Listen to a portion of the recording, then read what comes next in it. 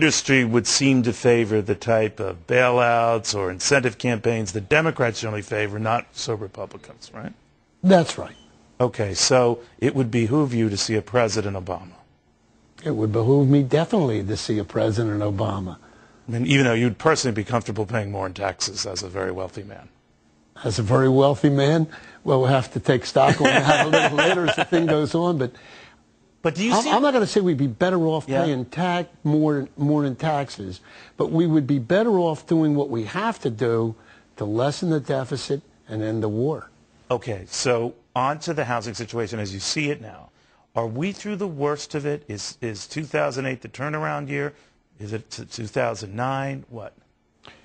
The Wall Street Journal recently ran several editorials which prognosticated that we were at the bottom. From their mouth to God's ear, I hope. But you're right there. You're on the front line. I can't say that we see it yet. We had glimmers. We had more activity than usual last week in Scottsdale, more activity than usual in South Bay, What does California. more activity than usual mean? Just more people popping up? More people coming by, more people putting down deposits. Really? So they're serious to you about when they put down a deposit? Oh, definitely. Sure. Sure, they're putting down $5,000. Then we send them agreements. Then they think about it. Then we follow up. Then we interest them in getting involved in the color selection process and the option selection process. How many of those who put down deposits as things stand now, roughly, follow through? Probably about 35 to 40% only. Wow. And in the heyday, when you were booming? 65 to 70%. Okay. Now, you know this concern about inflation right now with gas, with food, that the next move on the part of the Federal Reserve might be to hike rates. The futures markets are betting on that. They've always been wrong, I might add. But that's what they're betting on. That would be horrific for you, right?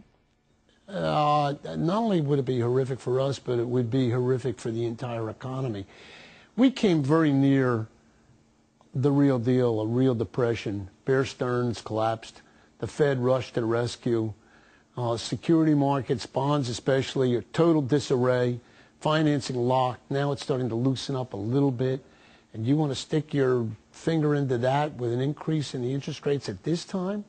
And remember, no matter how high you take those interest rates, you can't stop the rise in oil that's controlled by somebody else. That's not controlled by the Fed. Yeah, Jimmy Carter found that out, and Paul Volcker. Let me ask you finally, the last housing downturn we had, there was a great deal of consolidation among major home builders.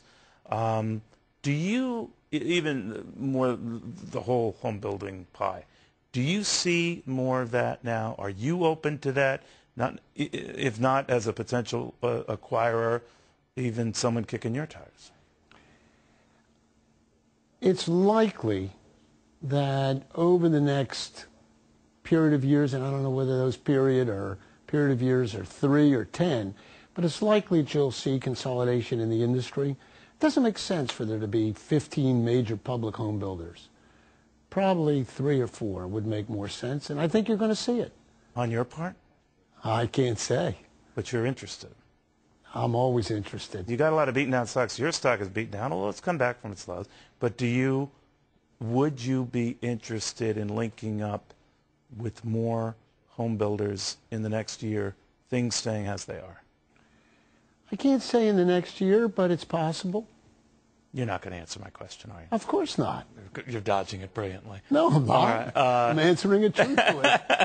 Robert Toll, thank you very much. Very good getting a read from you. Nice to see you again. All right, Bob Toll, he's the Toll in Toll Brothers. All right.